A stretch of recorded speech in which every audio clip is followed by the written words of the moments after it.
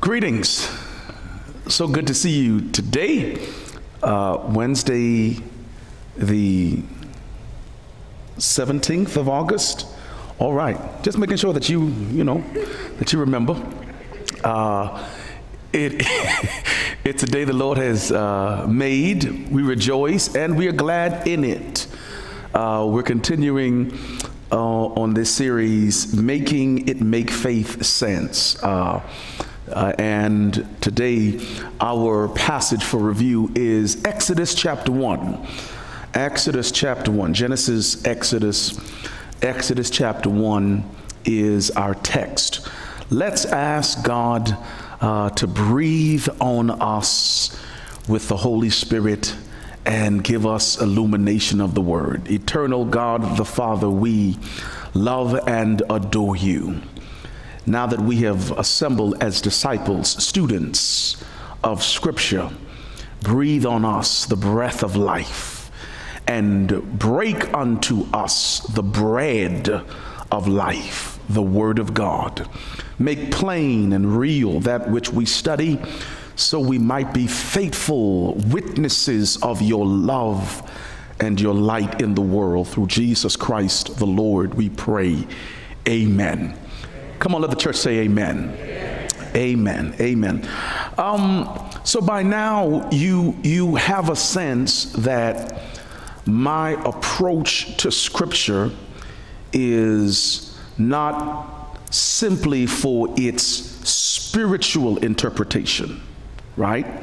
That I approach it with its historical and its cultural significance in mind, as well as with its political implications, under and overtones, because that is the book. It is a book of history and law and culture and geopolitics and ethics and morality that help us come to an understanding of this God-human relationship.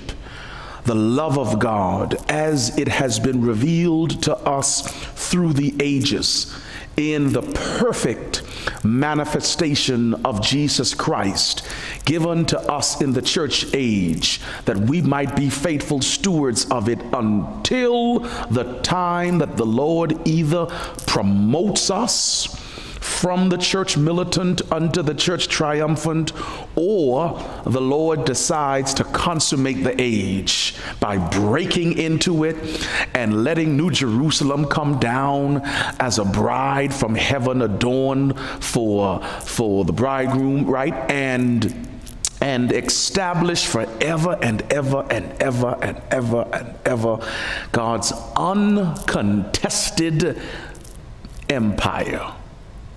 Praise the Lord. That sounded good to me.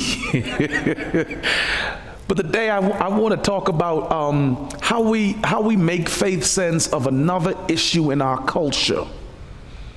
And I want you to really realize that what happens in the culture of America in many ways manifests itself in cultures of churches. All right, I want you to see this. I want you to, right? And we've got to be able to discern and trace where that kind of infiltration is happening, so we are aware of it and we can respond to it. Amen. So today, I want to remind us this month, 5 years ago, something happened.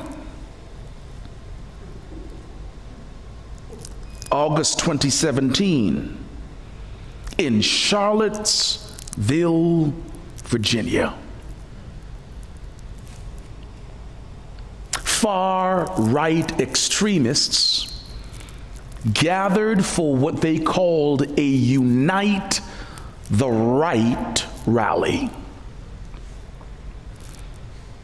For 2 days they were together, and they clashed with counter-protesters, leaving more than a dozen persons injured and several under arrest.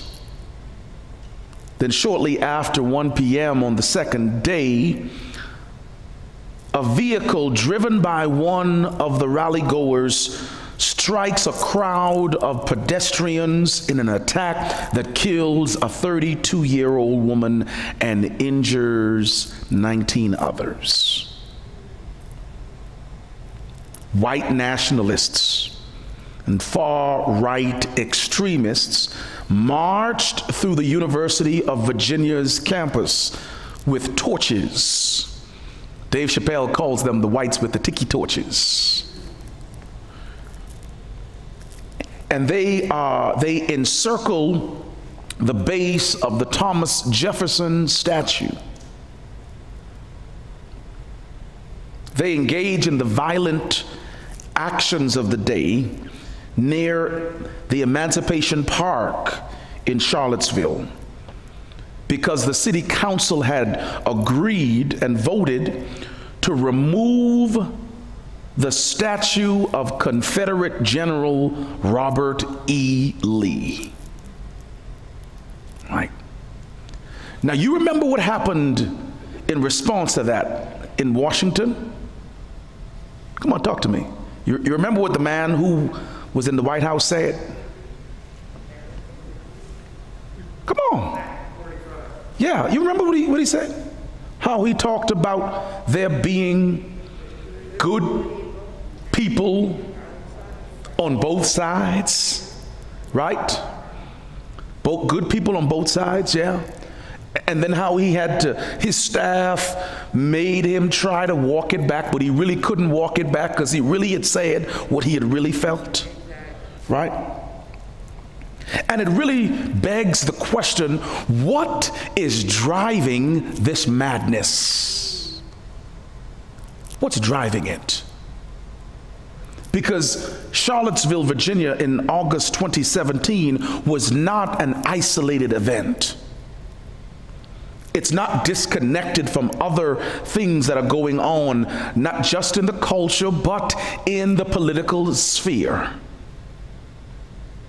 It's coordinated. It is a part of a larger attempt to return the nation to a time when, in their minds, the nation was great.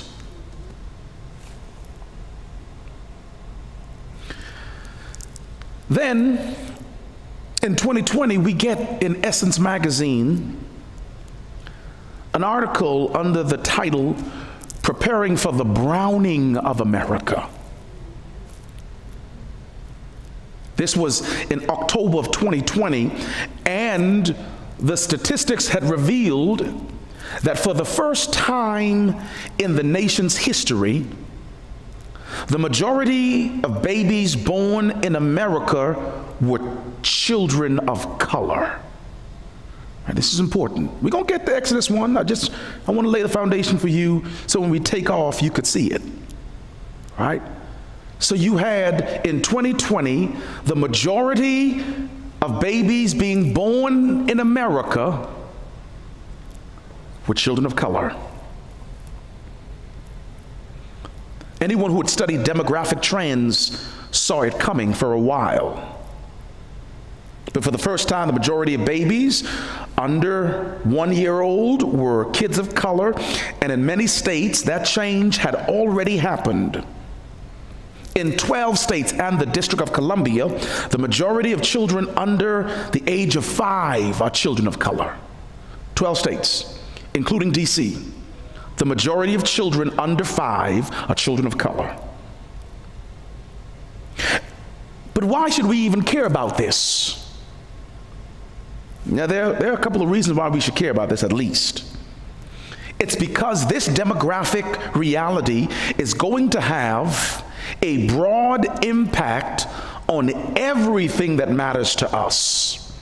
Everything from education to healthcare to politics and to culture. right? Right? It's going to matter.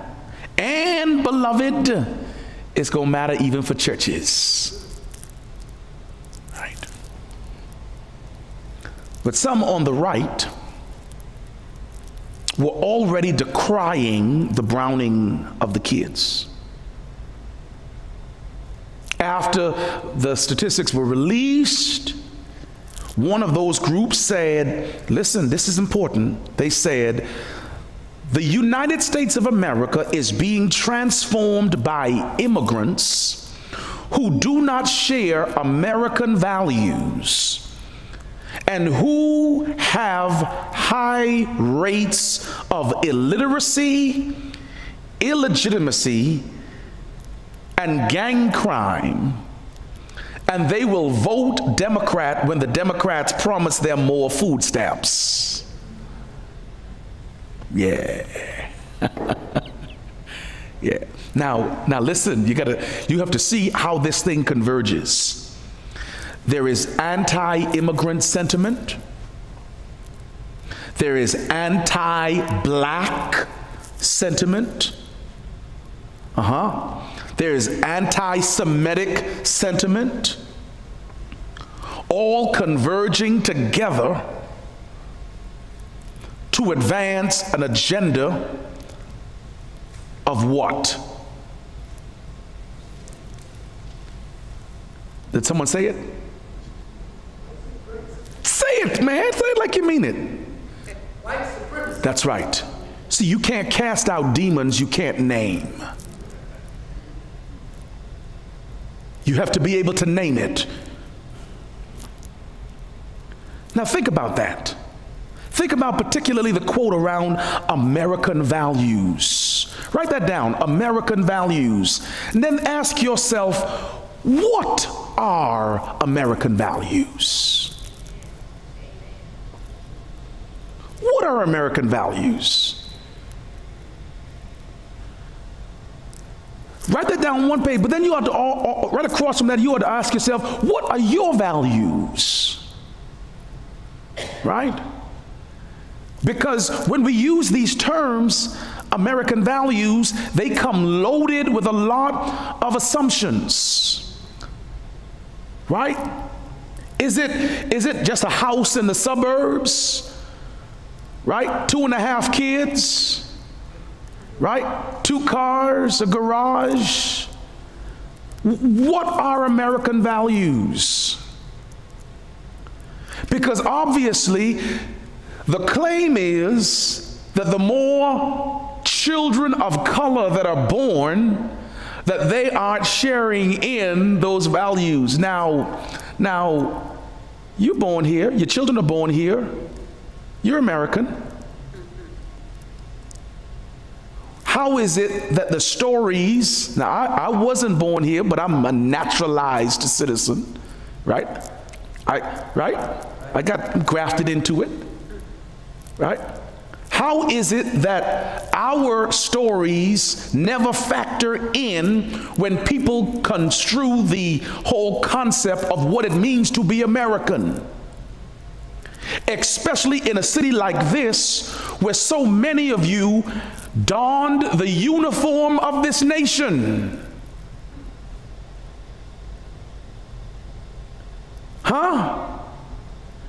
And enlisted into service to defend this nation. Even at a time when you were treated better overseas than when you came back to the domestic shores. Am I telling the truth? Even just recently, some of the Tuskegee Airmen who had competed in one of the military competitions, I'm talking over 6 decades ago, won the competition, won it, but they hid the trophy for decades because they didn't want to recognize that they had won, that they were superior in their skill. Right? When we think about it, right? So then this notion of what American values are. And I want to put this notion against Exodus chapter 1. Let's go to it. Exodus chapter 1. These are the names of the sons of Israel who went to Egypt with Jacob, each with his family: Reuben, Simeon, Levi, and Judah, Issachar, Zebulun, Benjamin, Dan, Naphtali, Gad, Asher. The descendants of Jacob numbered 70 in all. Joseph was already in Egypt. Verse 6. Now Joseph and all his brothers and all that generation, what? Died. But the Israelites were exceedingly fruitful. They multiplied greatly, increased in numbers, and became so numerous that the land was filled with them. You see what's happening? Right? The descendants of Jacob, they just took off. All right? They prospered numerically in that land, to the point that the land was just full of them. Right? Remember that nasty racist term that folks were using about the children of folks coming through Mexico, what they called them? Anchor babies. Yeah, that's what they're talking about here, that racist trope. The Israelites multiplying in Egypt, filling the land. Then verse 8, then a new king, to whom Joseph meant nothing, came to power in Egypt. Look, he said to his people, the Israelites have become far too numerous for us. Ooh. Do y'all hear it? Y'all hear it? What did the last census reveal? That the majority of children born in this nation are what? Yeah. Children of color. And so the Pharaoh says, look, look, folks, they've become too numerous for us all. Come, we must deal shrewdly with them, or they will become even more numerous, and if war breaks out, will join our enemies, fight against us, and leave the country. My. Now, what this Pharaoh is concerned about is if they fight with the enemies and leave the country, they won't have the kind of labor class for the work that needs to be done. They won't have the kind of labor class. Okay? Now, didn't y'all hear folks say, if you don't like this country,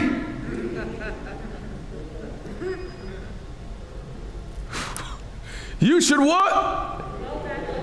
Go back. Now, where were you born? Here in America. In Alabama? Yes. Where were you born? Alabama. Where were you born? Where were you born? Where were you born? Where were you born? Where were you born? Huh? So you mean go back where? Here. And you know what is utterly silly about it? You have European Americans telling folks for whom the nation took territory in New Mexico and telling them go back from where they come. That's how ignorance is.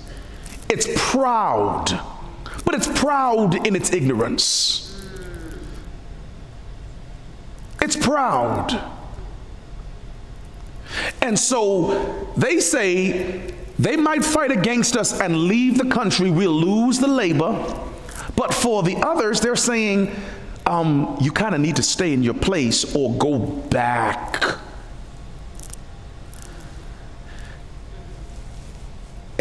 Anyone in here born outside the country other than me in here? Oh, yes. So they might say, the three of us, go back to where you come.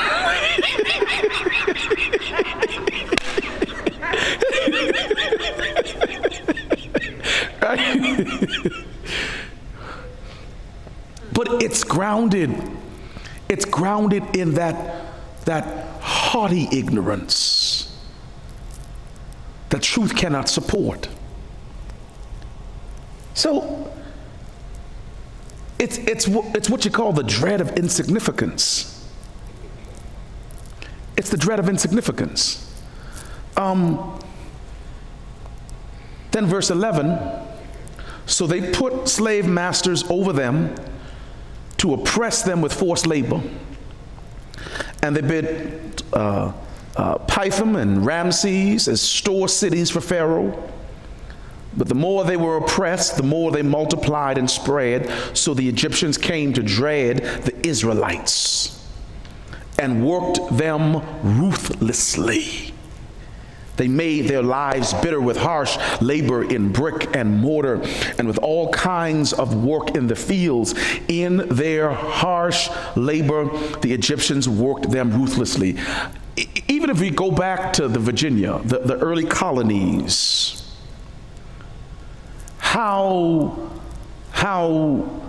ethnicities became strated, how they became layered for the success of colonies and who they decided they would make the domestic class and whose pigmentation of skin they would start to vilify and demonize and dehumanize to the point that we in their minds became beasts of burden. Even to this day, it's still in the body politic of American life, particularly among black women when they're giving birth, when their pain is not taken seriously by nurses, because ingrained in them is the assumption that black women could take anything. And how the morbidity of black women when they are delivering children is much higher than other ethnicities based upon the racist assumption that as a black woman you could take everything. Why? Because the nation has put on the backs of black women everything and made the assumption that you have no breaking point. And we live out of that. Even to this day. And it's a narrative, unfortunately, that some black women have internalized themselves. That they don't care for their own health because they're caring for their families. And then they take that stress on into their bodies, and heart issues and hypertension and stuff like that become diseases passed from generation to generation because they see themselves as having to take the sufferings of everybody else. That's not what God intended. It's not what God intended. It's not what God intended.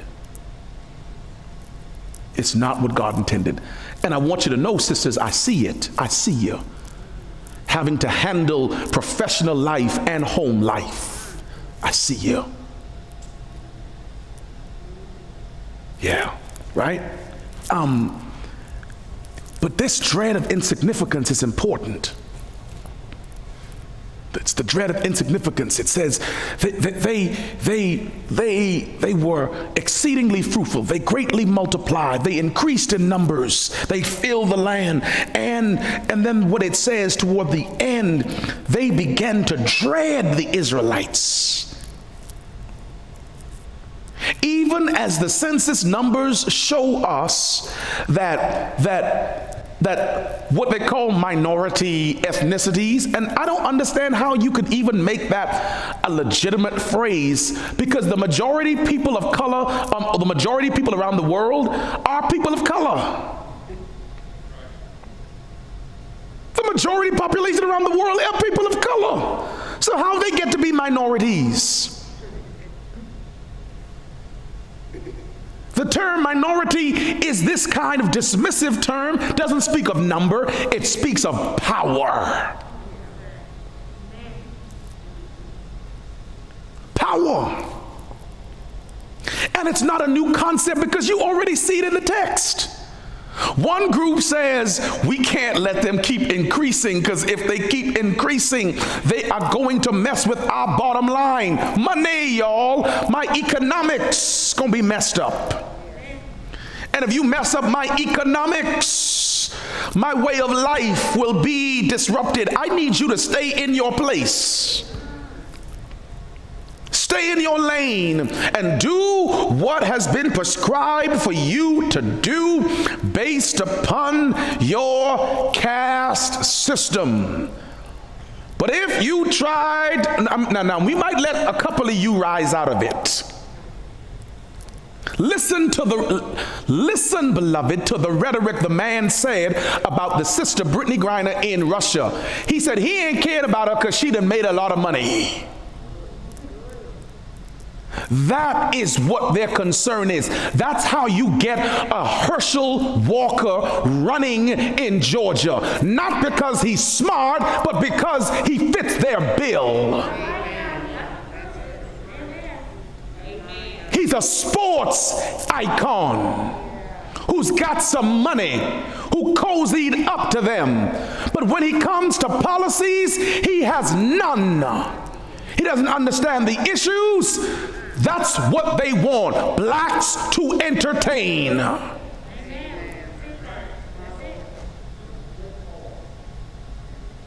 Right?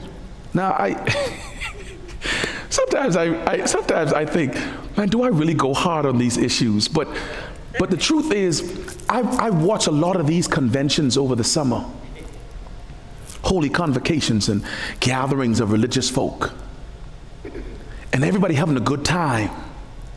And I ain't hear nobody talk about voting rights. I don't hear nobody talking about these issues that affect us. So after you shout and you done sweated out your clothes, you still got to go out in this world and deal with the demon of white supremacy.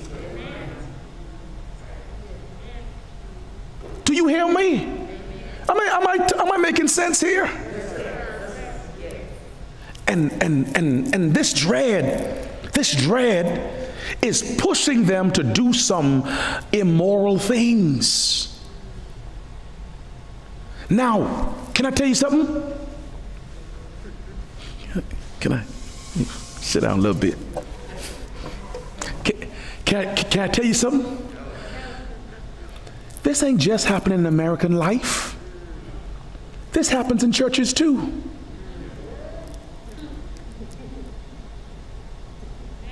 Yes, it happens in churches too.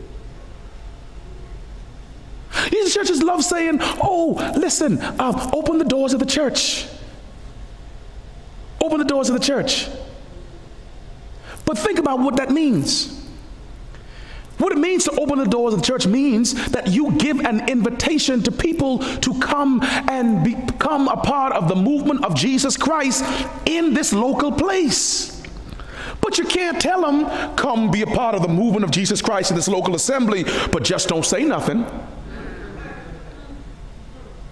You can't join the choir. You can't usher. You can't have leadership till you've been here 40 years. Amen?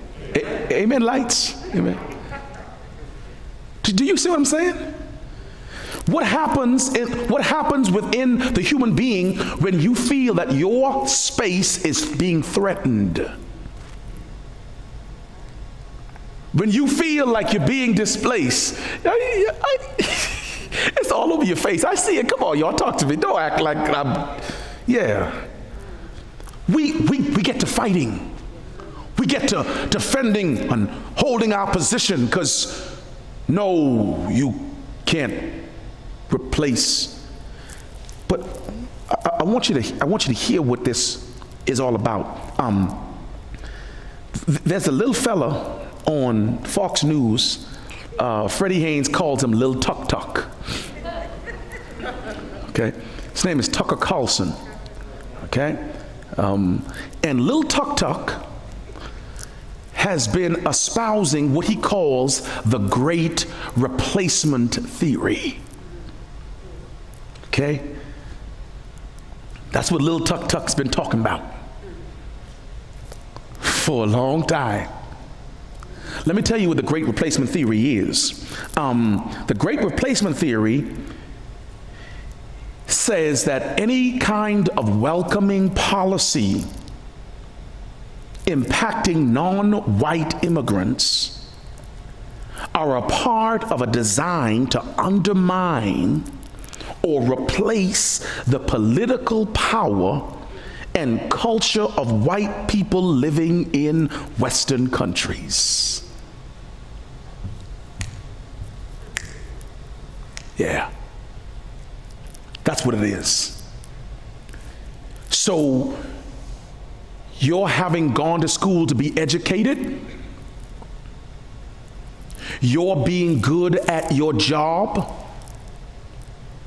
you're meriting the promotion you received, despite all the ways you got there legitimately, is chalked up to affirmative action, which, by the way, is before the United States Supreme Court. Yeah.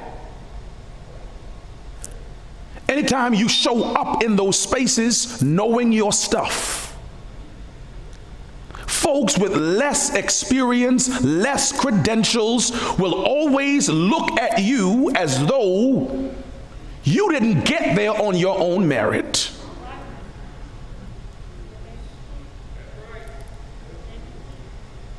Yeah. And it plays into their minds that you're replacing them. And there are multiple iterations of this. Let me give you a couple. One is what we call the rhetoric of invasion. And we use this about immigrants, that we got to stop them before they conquer white America. So remember the last time the whole notion was, there's a caravan coming through Mexico toward the southern border. Ah! And they freaked out. Right? Even when the numbers showed that the border crossings were at its lowest, they still freaked out. And then they started with this, oh, ISIS is coming through the southern border. Now, beloved, white men have perpetrated more mass casualties in this nation than ISIS has. But they ain't gonna tell that truth because it doesn't fit the narrative. Then there is voter replacement. If they keep coming and having babies, automatically they're gonna vote Democrat. Now, read the stats. Hispanic and Latino voters trend more conservatively. Yeah. The Cuban population in South Florida, they trend more conservatively. That's how Mr. Trump won Florida in the last presidential election. And Texas, They trend more conservatively. So that whole assumption is flat out wrong. And if you would actually give someone a great vision to vote for, you could have more than just white voters in your party. And I say this not just to the Republicans, I say it to the Democrats too. Stop pandering to folks. Present a great vision for how we move forward together. Because I believe America still has the greatest opportunity to show the world what it is like to have a multi-ethnic democracy. A hope that no matter where you were born, if by hard work and ingenuity you would apply yourself, yes, you could make it great. But not great in the sense that you have to step on people to get there, but great in the sense that you could fulfill your God-given potential without people trying to hinder you. And that's what we want. That's what you want for your children and grandchildren. That they would be able to live and grow and play and find their way in life without having to deal with the nonsense that's thrown in their way. Then there's also the anti-Semitism. Now, these play out in very real ways. So these are not just, heady concepts. These play out in very real ways. And I want you to see how in Exodus chapter 1, the Pharaoh says to the Egyptians, like the folks are saying today what they're going to do. Come, let's deal shrewdly with them. What do they say? We must. Come on. How? Shrewdly. What does that mean?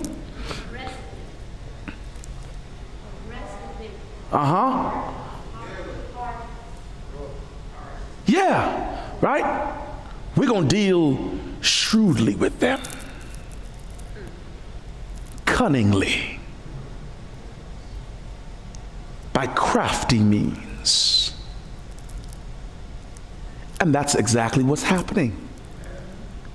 They're dealing shrewdly with us.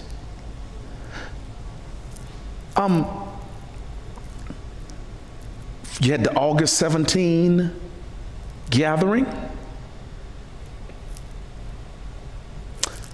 Then you had October 2018. 11 congregants killed in a Pittsburgh synagogue in one of the deadliest attacks against the Jewish community in the nation. And the shooter believed and espoused in the Great Replacement theory.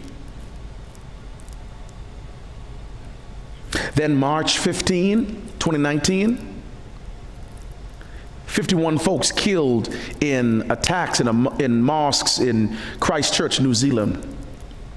Again, the shooters' manifesto repeatedly and directly referenced replacement theory. August 3rd, 2019, 23 people killed in mass shooting in a Walmart in El Paso, Texas. The terrorists targeted Latino shoppers, and his manifesto referenced what? The Great Replacement theory.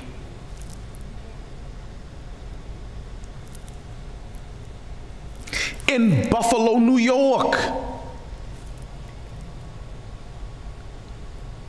the shooter was motivated by preventing black people from eliminating the white race. What's that? The Great Replacement theory.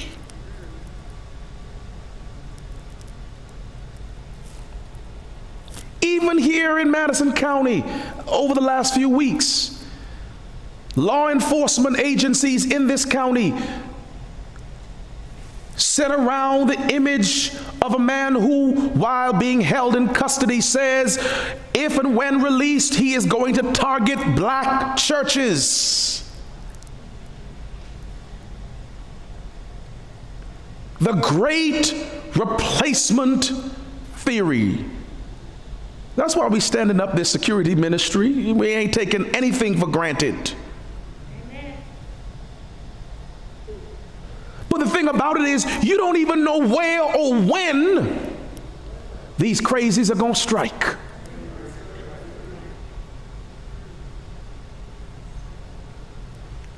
It's in the body politic. It's just oozing through and through, through and through.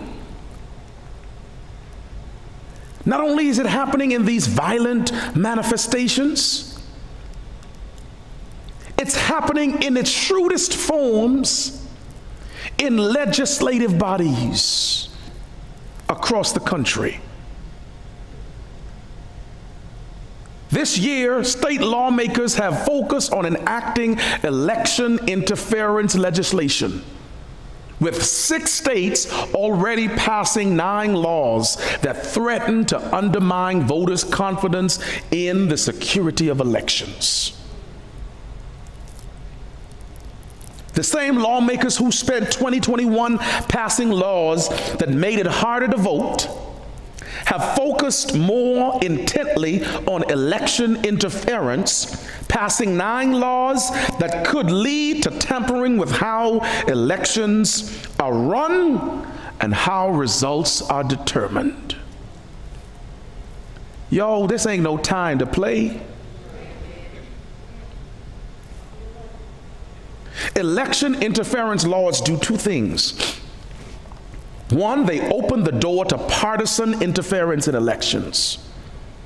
And 2, they threaten the people and processes that make elections work. Did y'all see those 2 sisters who were election workers in Georgia who testified before the January 6th committee? The sister who said, I don't even like giving my name in public for fear that someone and the others who showed up to the folks' house up there in Pennsylvania.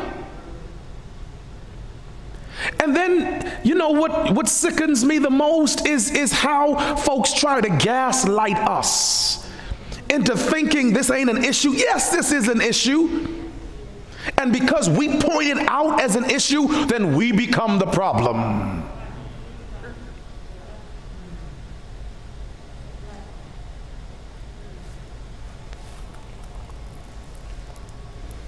Between January 1 and May 4 this year, 6 state legislatures, Alabama,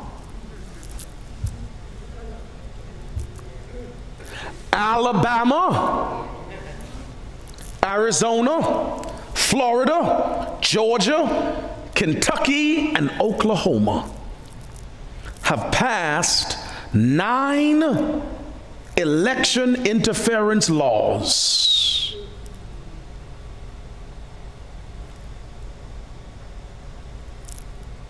Which means if you're successful staying on the voters' roll and you show up to vote and you vote correctly, that they don't spoil the ballot,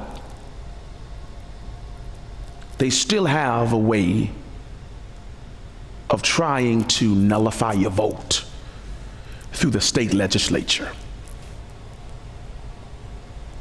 As of May 4, at least 34 bills with restrictive provisions were moving through 11 state legislatures.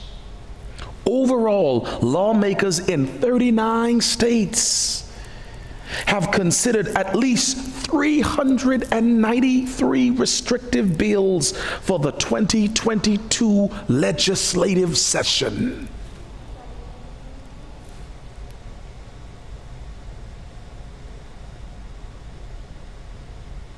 This ain't a problem. Both,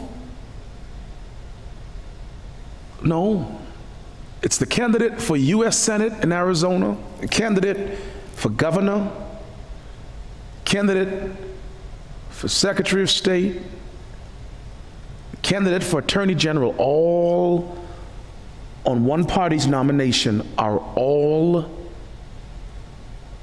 election interference candidates.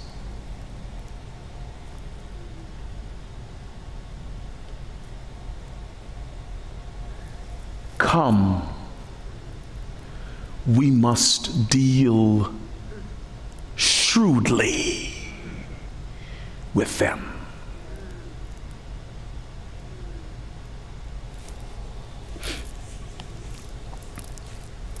So they put slave masters over them to oppress them with forced labor. And they built Pithom and Ramses as store cities for Pharaoh. But the more they were oppressed, the more they multiplied and spread, so that the Egyptians came to dread the Israelites.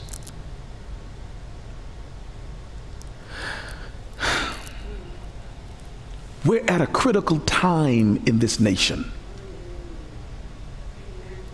Another Reconstruction period. And I want you to appreciate how during the first Reconstruction period, we had black elected senators from the South. We had black elected representative senators, y'all, from the South. After the 10 to 12 years of Reconstruction was upended, we wouldn't get the next black senator for almost 100 years. Brooks in Massachusetts. And then we got Carolyn Moseley Braun in Illinois, and then Obama. Can you see this? Every time there is success among people of color in this nation, there is a white backlash. And stop thinking that these are just the people who are carrying tiki torches. These are folks in white mainline Protestant churches. Because they're the ones who voted for Mr. Trump. The good people, let's have Bible study together. But anytime you say justice, they cringe. They cringe. Because the truth is, Jesus is right. You cannot serve God and mammon. You've got to choose. And America wants God and mammon. Jesus was right. You can't have two masters. You got to love one and hate the other. You got to choose. This gospel calls us to make a decision and to not waver in that decision, but to be firm in it. Listen, I believed it. I believe it then, and I believe it now. This is the age when we got to call the Antichrist what it is. If it walks like the Antichrist, if it talks like it, you got to label it, you are not of God. Right? Brother Richardson. Speak up so they can hear you.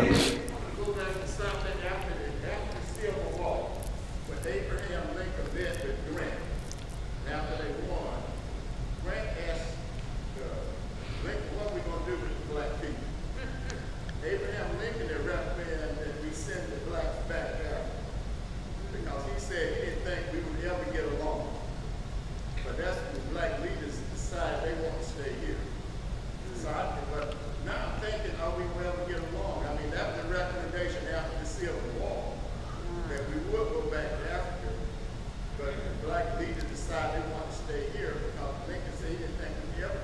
So you see that back to Africa kind of rhetoric, right? How it ain't a new thing, right? You had William Edward Burghardt Du Bois saying at the turn of the 20th century, the color line is going to be the issue of this century that the nation has got to work out. Then you had AME preacher Reverdy C. Ransom, who was saying that American Christianity got to work out this race issue, because it can't truly be Christianity if this race issue is its persistent social problem. You had Howard Washington Thurman in the 1930s saying the same thing. You had people rise up saying the same thing over and over and over and over and over again. We are now in the third decade of the 21st century, and we still have not dealt with the issues of 1863. So I don't have time to dance to the tune of other folks. I take my directives from the gospel. Do you hear what I'm saying? And I'm not just talking about by and by pie in the sky. God has worked out my eternal destination, but he's also called me to occupy here. So we ain't just looking just to die to go to heaven. We are supposed to be living the abundant life here. And what that means, get your knee off our necks.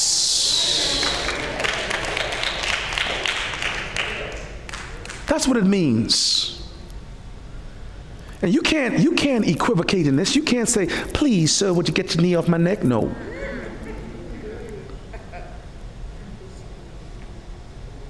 You hear what I'm saying?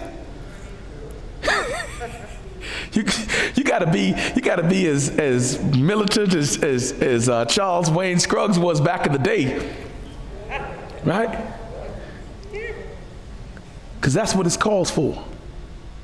That's what it calls for, beloved. And I know. In these days, as you take these things to God in prayer, as you talk to your children, as you talk to your grandchildren as they go out into the world, and I know you pray over them, and I know you anoint them as they're going back to schools and they facing all these realities, you got to have these kinds of culturally competent series and studies with them. Help them see the pieces, bring it together, help them make sense of it. When they ask these questions, sit down and tell them the stories of your people. Life ain't been no crystal stair. Tell them. Arm the next generation with something powerful. But then also give to them, and I like to see this, and I'm encouraged to see younger generations who are more hopeful about what the future means, because that's what this is. What happens here in Exodus 1, what's happening here in America, and yes, our congregation, is this tussle between the past and the future. Who we are becoming, what God is calling us to. We have no stewardship over the past, beloved. It's settled. What we have is a stewardship over the future by what we do today. And Paul says, forgetting that which is behind, I'm going to lean in. But he says, I'm going to press. He doesn't say walk. So the imagery of pressing means that there's got to be something that's providing some drag and some resistance. But I'm going to keep pressing. I'm pressing on the upward way. New heights I'm gaining every day. Still praying as I onward bound. Lord, plant my feet on what? Higher ground. Lift me up. Let me stand by faith on heaven's tableland, a higher plane that I have found. Lord, plant my feet. Oh, praise his name. Praise his name. We got much work to do, beloved. We really do. But the grace of God will give us courage and conviction and strength to make it endure. Bless us, O God, as we go into the world to be your witnesses, to share your love, to shine your light. In the name of Jesus Christ we pray. Amen.